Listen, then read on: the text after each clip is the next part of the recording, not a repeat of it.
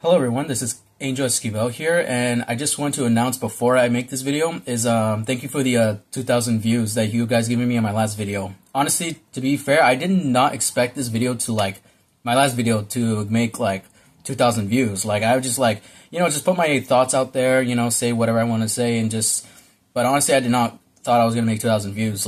Even though there's some people who did not agree with my views, some people did, but hey, I mean, we're all here to, share our opinions and, let out our own thoughts.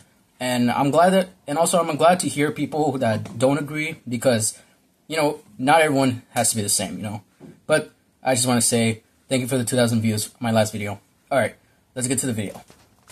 Hello everyone, welcome back to my channel. In this video, I'm going to be talking about here are the 7 things that I wish to see in Godzilla Minus Two. So, without further ado, let's get to number 7. Number 7, Takashi Yamazaki back as director. Usually, when it comes to sequels, what makes a good sequel better? Is it bigger, better? Me personally, I believe it's bringing back the same director who directed the first movie. For example, let's look at Guillermo del Toro's Pacific Rim. That movie is just perfect. I love the action. I love how the fact that Guillermo del Toro understands how kaiju movies work. Then we get to the sequel. It wasn't directed by him, and before that, I already knew this movie wasn't going to be good. And I've seen it, and yeah, it was pretty bad. Let's even look at a bigger example. Look at the first 2 Zack Snyder DC movies he made, Man of Steel and Batman vs Superman. And then they bring back Joss Whedon to direct Justice League, which was supposed to be directed by Zack Snyder, but I'm glad that Zack Snyder's Justice League came on, but that movie was just bad. So yeah, I believe that Takashi Yamazaki back as director would really make Minus Two a better film. And honestly, it's funny because I'm not way too familiar with his filmography, but when I searched his the movies he's directed, I realized that he directed Lupin the First, which, before I even knew who he was, I actually seen Lupin, and it was a really funny movie. I actually really like how goofy the characters were and even just the story and action in general, which actually tells me that he actually knows a balance between, comedy and, seriousness. So, I think it will be the best idea to have Takashi Yamazaki back to direct Godzilla Minus Two, if. Number 6, bring back the same cast and crew.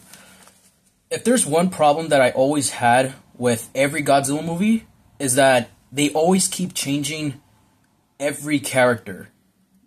In this movie, we have this main character, and then the sequel, now we just get new characters, which is wait, where was the connection to that, It kind of leaves some viewers who just see the first movie kind of confused, And for example, the MonsterVerse, we got a really solid cast, Aaron Taylor Johnson and Bryan Cranston and Ken Watanabe, and after you see with Bryan Cranston, he was literally a good character in the movie, and until they killed him off. And then in the sequel, they kill off Ken Watanabe's character. They just kill him off. Now we're stuck with new characters that nobody cares about, never developed. Well, until, we get to know them a little more, but sometimes we just prefer the first character from the first movie.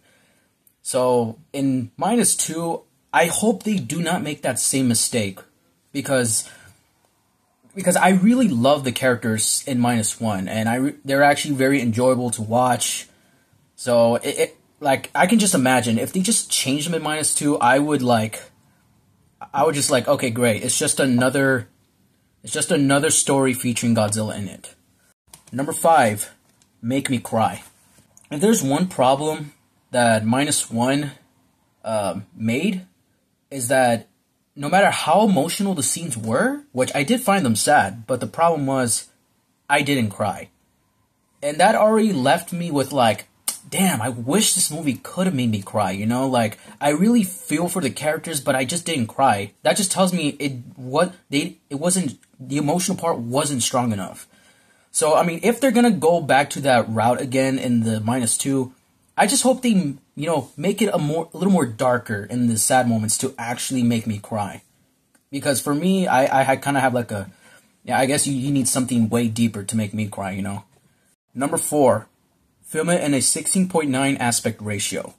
I love kaiju movies. Ever since I was a kid, I grew up watching them, like Cloverfield, Pacific Rim, and even the old Godzilla movies. If there's one problem I do have with kaiju movies that every kaiju movie has in common, is that they're always filmed on a 22 or a 21.9 aspect ratio.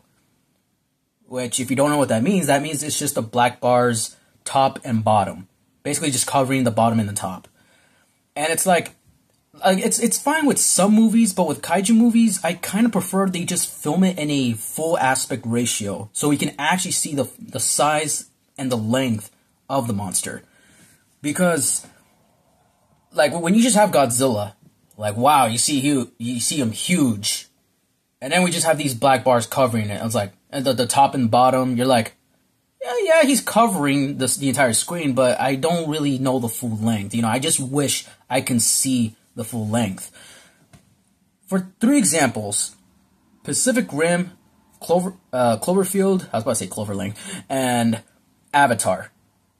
What made Pacific Rim, like the kaijus and the robots so large? What made the Cloverfield monster feel like he was actually there in the screen?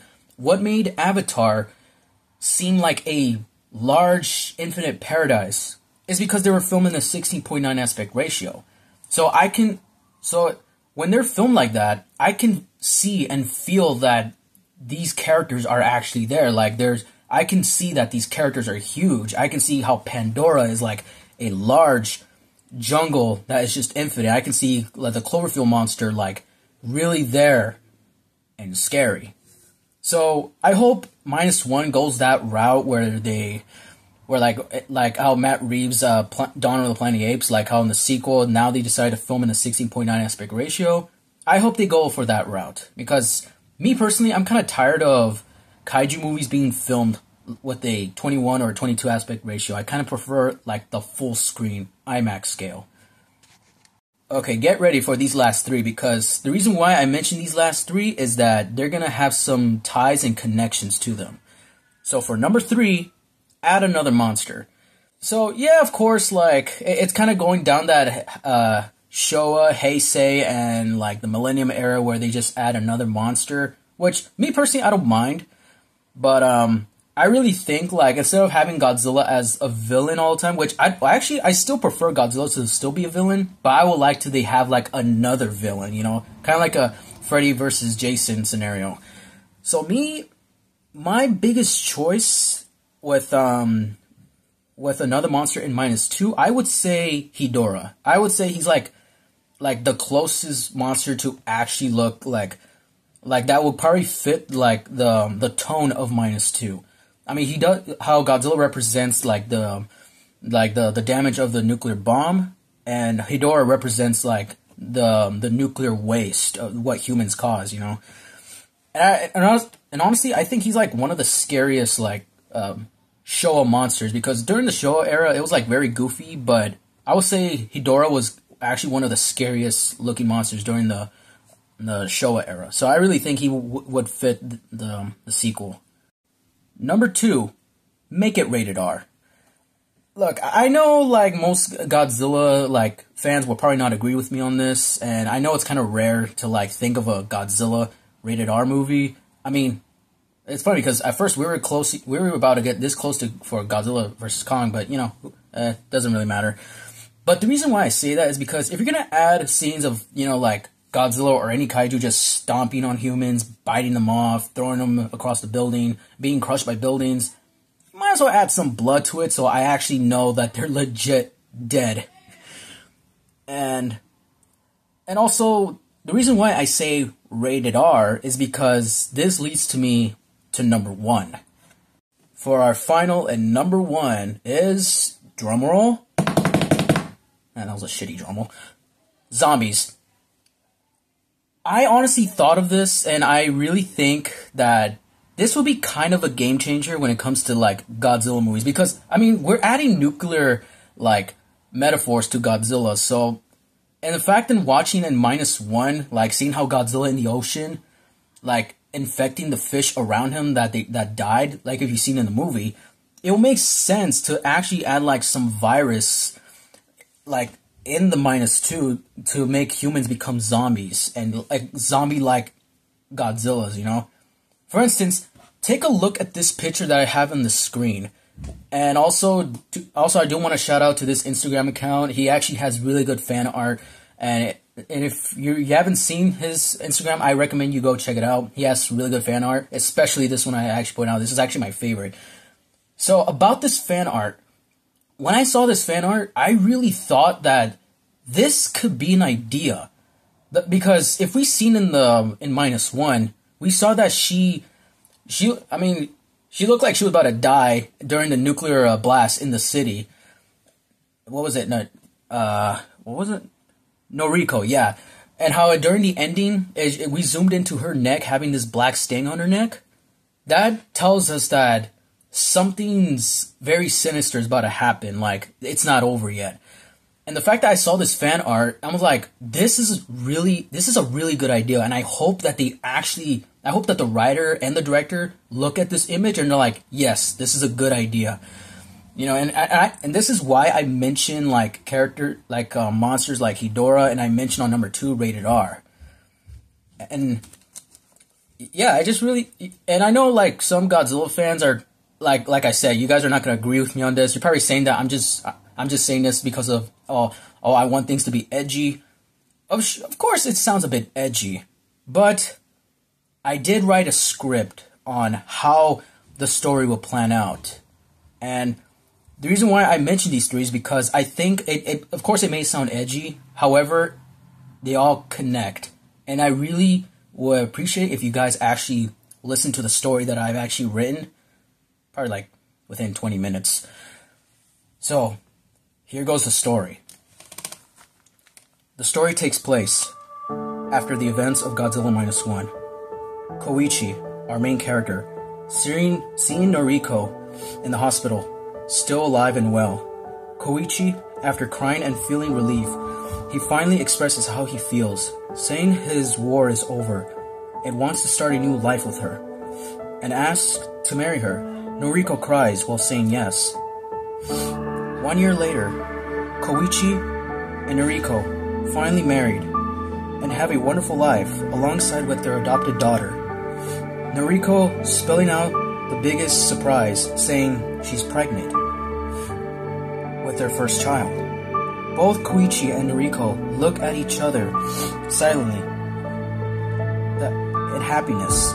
They sense a bright future ahead of them, or so they thought.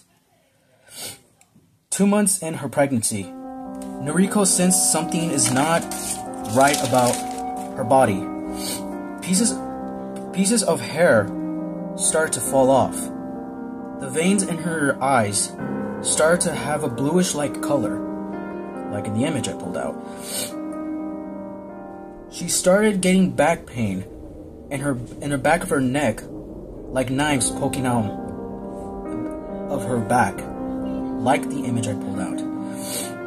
However, the fact that she survived during the events of -1, during the nuclear blast, she wasn't alone.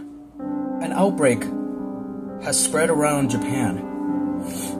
The zombies have been described having blue eyes, while having dorsal fins in the back of their backs, like Godzilla.